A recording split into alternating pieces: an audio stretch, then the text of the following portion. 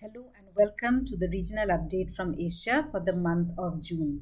This month, I will be highlighting the tensions between Twitter and the Indian government. The Indian government is locking horns with Twitter over its non-compliance to the Information Technology Rules 2021, thereby raising concerns if the company would lose its intermediary status and the safe harbor protection it presently enjoys on user-generated content. The new IT rules came into effect last month, and as part of the compliance, the significant social media intermediaries have to appoint a local compliance officer, nodal contact person, set up grievance response mechanism, take down content within 36 hours of a legal order. While Twitter has requested for 3 months extension for compliance, the government has issued one last notice to the company. It may be mentioned that Twitter has been embroiled with the government over its content moderation policy.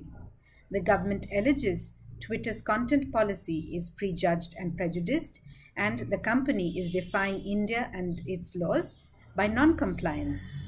On the other hand, Twitter has expressed concerns over potential threat of freedom of expression in India.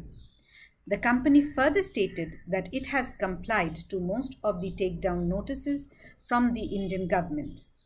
Recently, Twitter officials have been summoned by the Parliamentary Standing Committee on IT, and in another case, the police summoned Twitter's top officials to respond over the allegations that the company failed to stop the spread of videos inciting hate and enmity.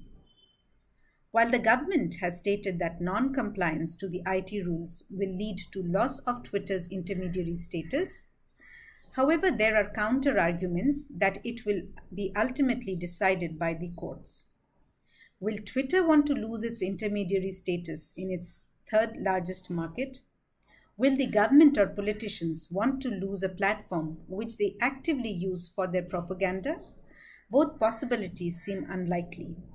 We can expect to witness more development and negotiations to hopefully de-escalate this tension.